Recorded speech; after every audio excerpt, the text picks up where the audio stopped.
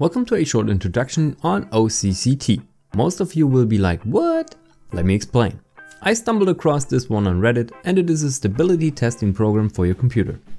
It is similar to Prime95, furmark and memtest. You've heard that one right. You can use OCCT as a toolbox for all kinds of overclockable components stability testing.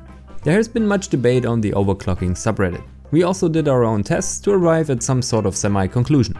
Feel free to add your own experience in the comment section down below. After downloading the current version, you can simply launch the .exe file and will be greeted with a powerful interface. On the left hand side, you can see the CPU usage, physical memory load, and right next to it, the GPU load and memory usage. Right next to that, you can see all sorts of graphs, ranging from temperature to voltage, the frequency, and so forth. You can choose between graphs and tables, group them by device, and select which of those devices you want to have displayed.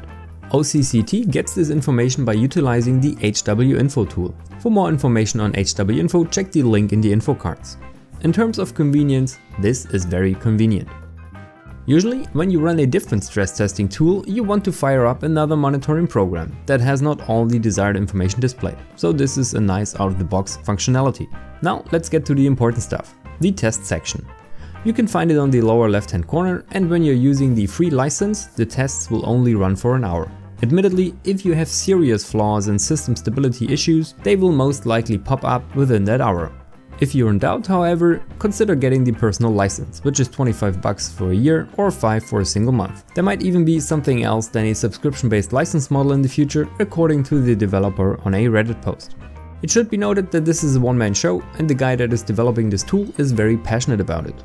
Please also note that we are not sponsored. We simply like the fact that it is a powerful and easy to use program at the same time for stability testing. Even though the 6 test categories should be self-explanatory, you can find an overview on the homepage FAQ section that provides some information which component will be stressed how much in which test. As a starting point for CPU stability testing, you can go with the default settings, meaning large data set, normal mode, variable load type, and auto instruction set, as well as auto threads.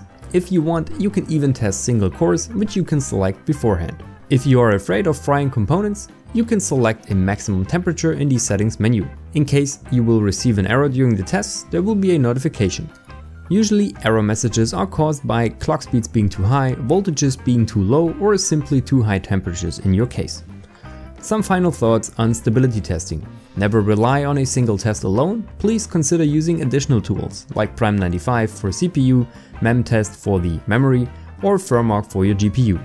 If your PC is stable in everyday usage, like video games or video editing, and you receive an error message in stability testing, that might not necessarily be a cause for concern. Stability tests always aim at showing the smallest weaknesses, in case you need absolute reliability on your system. Thanks for watching this short introduction on OCCT. Leave your comments and thoughts down below. Also, subscribe to help the channel, and we will see you in the next one.